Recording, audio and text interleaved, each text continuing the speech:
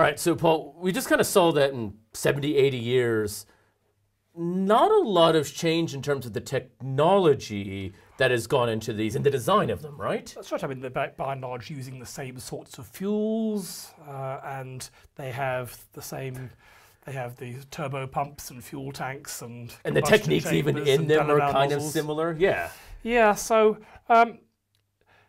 why do people design new rockets the whole time? And if you look at the cost, this is the cost to put 1 kilogram into low Earth orbit as part of dedicated launch. Okay. And we're going from 1960s through to today. It's all adjusted for inflation. And what you can see is that actually the price per kilo hasn't, well, if we exclude that corner down here, we'll talk about much more in a second. If you exclude that corner down there, you're not everything is above, 5,000 to over $100,000 per kilogram. Yeah, so maybe sitting at an average of maybe $20,000 per kilogram, and it's not really seemed to be getting any better. And we have different rocket sizes, so big, small, medium, and there's no difference there, right? Well, the big ones are usually going to be less.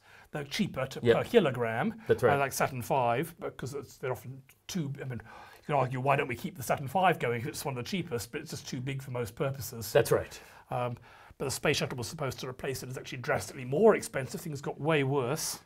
And generally speaking, the small ones are a bit more expensive per kilo than the medium-sized ones. Yep. But nonetheless, there's no real trend here. Yeah, and again, this is in 60, 70 years of development. So, in some sense, that's not surprising because the rockets are burning the same fuels and the laws of chemistry and physics haven't changed over that time. Yep. But then, so you could argue up till then, yes, that's what you'd expect. But then look what happened here. You got Falcon 9 and Falcon Heavy. Yep. So one company, SpaceX, Elon Musk's company. Yep. We'll talk a bit about the Elon Musk controversies in a minute. And that's brought the price down per kilo drastically. I mean, not just 20% better. It's 5, 10 times better or more. And hopefully the Starship, if it reaches prediction, will be even drastically lower than any of this. That's right. So the question we've got to address is, why did things not change for so long, and why are they changing now, despite the fact that the technology from here to here. Yeah, I was going to say, that didn't look dramatically different from the V2 or even some of the bits of the Saturn V.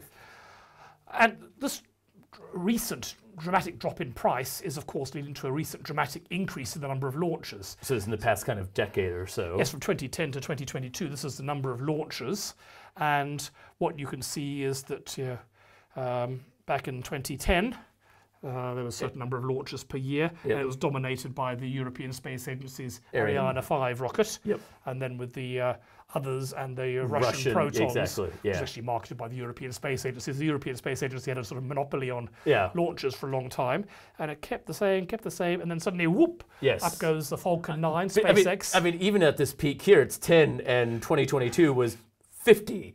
That's more than a few of these years combined. And we're filming this early in 2023, and already for this year, the rate, it seems to be continuing to climb very fast. Exactly. So something has changed, and we need to understand what. Okay. So to do this, we're going to have to look a bit at the history. Okay. So this whole thing starts with the German V2 rockets, which pioneered so many of these technologies. That's right. I've got a family history about this, that the one thing my father remembers of the Second World War is when one of these things landed down the end of his street and blew out all the windows in his house. And the thing you remember, having been 7 years old at the time, was they had this bowl of sugar, and this was so precious because of rationing in World War II Britain. And when the windows blew out, all the glass came into the sugar and they couldn't use it anymore. That's what you remember about these things. And so it was not a very useful military weapon. That's right. But when you pair it with an atomic bomb, it becomes unstoppable intercontinental ballistic missile. That's right. And so that's what people came up with. And then the real thing that drove a lot of the history was the mad panic that happened to the Americans in the 50s and early 60s when you got Sputnik 1 launched by the Russians, 1957. That's right. This is basically a ballistic missile. Yeah. You just remove nuclear warhead and insert Sputnik 1. And this caused a massive national freak out. People would look into space and see giant red stars and red bears. Yes. And the irrational panic, because it wasn't actually that militarily significant. That's right. And then you've got Yuri Gagarin being launched again on a ballistic missile. Because a person was able to go on said missile and survive. And in fact, the reason why the Russians were ahead here was that they couldn't build the miniaturized hydrogen bombs, and so they had to build really large rockets, so it was relatively easy to remove warhead and insert Yuri Gagarin. Exactly. Whereas the American ballistic missiles were much smaller, That's because right. they could miniaturize their atomic weapons much more, and so it was much harder to insert Alan Shepard. And in fact, the Redstone rocket is pretty much just V2. Yeah, exactly. It is built by the same people that built the V2, and more or less a straight evolution of that German World War II. That's right. And so, oh my goodness, we are freaking out. So I guess the question is, what then happened next? How did they stop freaking out? What was the next goal?